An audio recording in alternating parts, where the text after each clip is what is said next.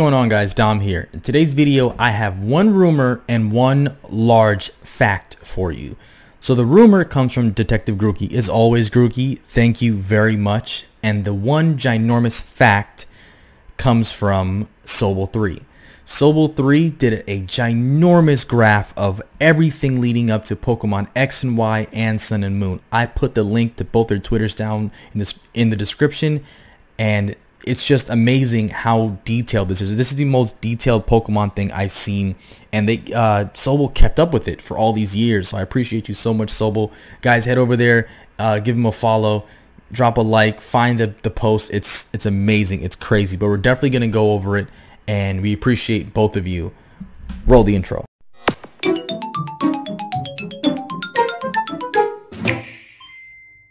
Alright guys, so as always, I'm putting whatever I'm talking about up on the screen, and let's jump right into it. So the one that comes from Grookey looks like a post, and it says there are 90 Bulbasaur placeholders post Zero Aura in Rumble Rush. So I'm assuming this is a Rumble Rush data mine, something that always happens, and something new from Pokemon comes out. It's like an app or a video game, and we immediately data mine it because we want the info. Fair enough. So minus Meltan and Melmetal. So let's start. So here comes the numbers.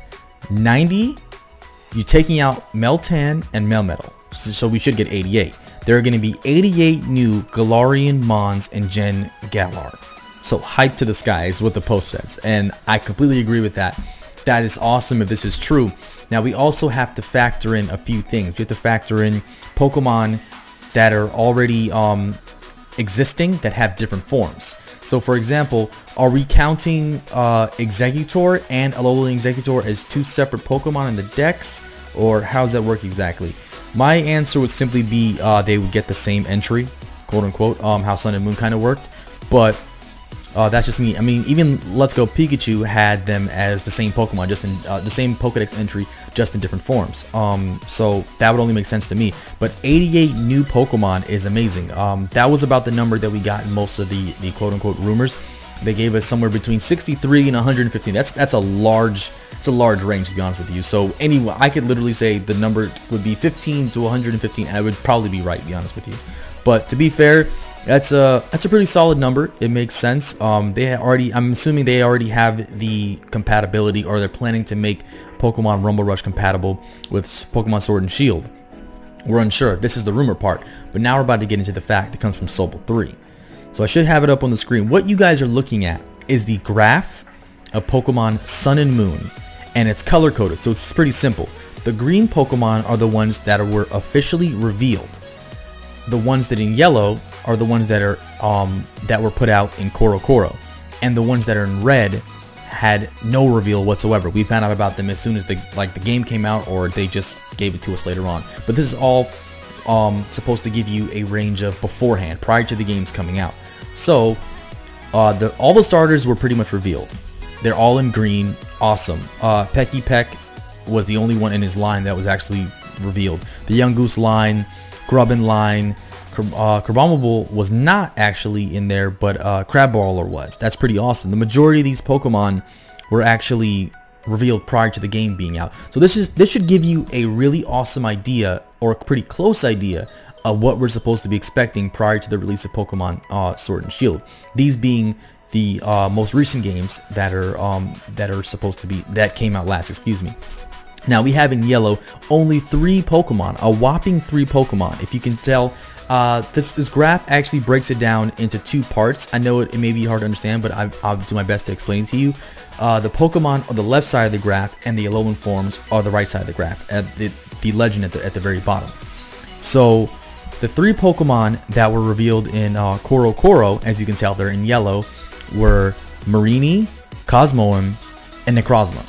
Those 3 were put out in Koro, and that was it. That sounds astounding to me. I'm surprised Koro didn't get more, which means, should we really be expecting much from Koro from Pokemon Sword and Shield? Probably not, guys, judging from this amazing math that was done right here. I mean, 83% of the Pokemon were revealed officially. 3.7% of them were put out in Koro, and 13.5% of them weren't revealed at all. They had no reveal whatsoever. So let's move on. The the forms, the Alolan forms, 3 of them weren't revealed at all. We found out about them when the game came out. You just got the game in your hand, that's when you found out about them. We didn't know that Geodude was actually getting a form. We had no clue until the game came out, according to this. And I think it's amazing how accurate this is and the math that's broken down into percentages. So let's just round that up. Officially, 83% of the Pokemon were revealed prior to the game actually being out. That's amazing. But we're not done there. Sobble 3 actually included the graph to Pokemon X and Y, I believe. I should have it up on screen right now. So if you're checking out this graph, the numbers are completely different from Pokemon Sun and Moon. So can you say the Pokemon company is becoming less secretive, or they're giving away too much? Or do you guys like that? Are you guys okay with them giving away 83% of X and Y? I mean, excuse me, Sun and Moon. But according to this graph right here, only 55, well, let's round that up, 56% of the Pokemon were officially revealed prior to the release of Pokemon X and Y.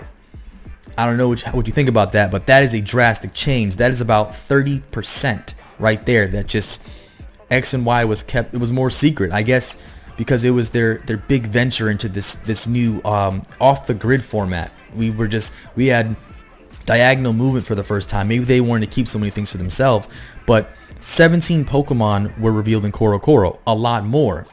That's substantially more than what we have in the previous game, Pokemon Sun and Moon. That's 24% of them were put out in Koro. 15 were not revealed at all. So I think we had more there, which is amazing to me. Now let's talk about these megas right here. So we have a total of how many megas?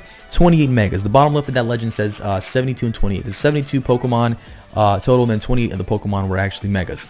So of that 28 megas, looks like 13 of them were revealed beforehand, 3 of them were revealed in Koro, and 15 were not revealed at all, and you only found out about them until the game actually came out.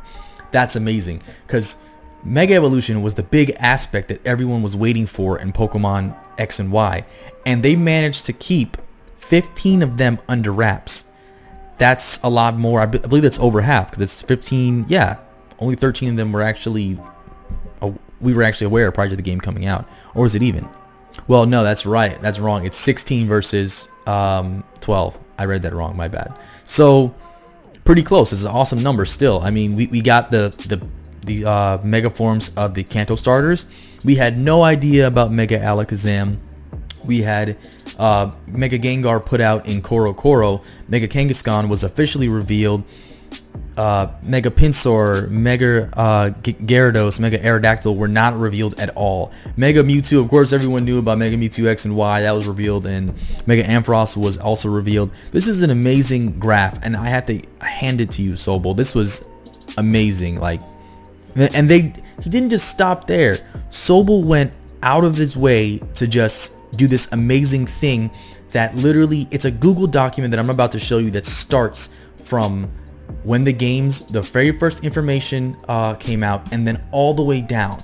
I'm not going to go over all of it because it would be far too much for anyone to actually go through in one video. It would take maybe hours for me to go over through all this information, but just looking at this graph right here, it's amazing. I'm about to get into the Google document right here. I'm going to show you a few things, but I'm not going to get into anything specific, and let's get right into it. So what you guys are looking at is the time frames of announcements for Pokemon Sun and Moon. So the first bit of information was the 2016 January 13th, next month's Koro to have a major announcement that affects the entire world for the movie. That was the first bit of information we got. February 10th, Koro begins to leak, introduces a brand new mythical Pokemon. I believe that's supposed to be Magearna, excuse me, but I think it's misspelled. That's perfectly fine. We can still understand what it means. Let's skip over to this right here. This is crossed out. It says March 12, 2016. Koro states that special Sun and Moon info to begin next month. This is crossed out because I believe this was disproven. This was not true. Then we have 2 more things that were just proven not to be true. Pokenichi on April 3rd to feature Masuda, Muramoto, and Omori for the first Sun and Moon TV footage. Didn't get it. Didn't happen. So let's scroll down to see. Let's just pick one random thing. Let's stop right here. 2016 August 26th revealed the first Pokemon Sun and Moon distributions. All right, let's stop right here. Okay, see. Pokenichi to have a huge presentation of Pokemon Sun and Moon game and anime info on October 16th. No one watched it? Question mark. Didn't happen. We have no information on it. So let's go all the way to the bottom. It says the 23rd of 2016 was when the games were officially revealed. This is amazing because this is literally a timeline of everything that led up to the game being released. I don't know about you guys, but this is outstanding. Now let's jump over to Pokemon X and Y. So let's scroll to the very top. The first bit of information we got, rumors of news soon. 2013 January 4th. Let's scroll down. Let's go to the first crossed out one. Core to get more news next month. Lies. It was for the movie. Sorry. Let's scroll down some more. Pick a random one. Here we go. 2013 June 12th. EVs and IVs to be more visible. This is amazing. Like, this is literally everything. I don't know how you compiled this, Sobble, but I would love to know. I'm probably going to ask you, how did you get all this information? Did you just stack this up, or are you like super meticulous? Like, guys, this is crazy. Then there's the Mega Evolutions right here. Some of them were September 11th, 2013. A bunch of things were put out. Mega Evolution of Mewtwo, Garchomp, Mewtwo X, Quilladin, the starters middle evolutions, more Pokemon, Tyrunt, just so much. This is just crazy. Let's see. Confirmation that it's one Mega Evolution on each team rather than each battle. That's 2013 September 29th. That's crazy. Let's go to near the actual release. Koro reveals a large variety of Pokemon, includes starters, final evolutions. So right before, the day before the game came out was when we first started the starters, final evolution. But I believe is this X and Y? No, yeah, this is X and Y. Okay, so new Mega Evolution for Charizard, Charizard X. It's October 2nd. Look at all this information, is just crazy. I didn't know people did this kind of thing. I thought it was just whatever. I mean, they literally even put the ones in there that were false. That is amazing, guys. That is outstanding. I don't know what else. Now, you see in our community, we have some amazing people that are super into Pokemon. They're so passionate about it. They detail every little thing, and that's amazing. That is something that I don't think I could do, and then maintain the documents and keep them over time. I probably would have thrown it all away in the recycle bin and deleted it on accident. But Sobble, this is amazing, guys. I'm gonna put the link down to this Google document in the description, so you can check it out. I'll check it out if you want to. But I think that'll do it for this video. Sorry I couldn't go through all this. This would take way too long, but I hope you appreciate it as much as I do. Thank you, Sobble. Dom out.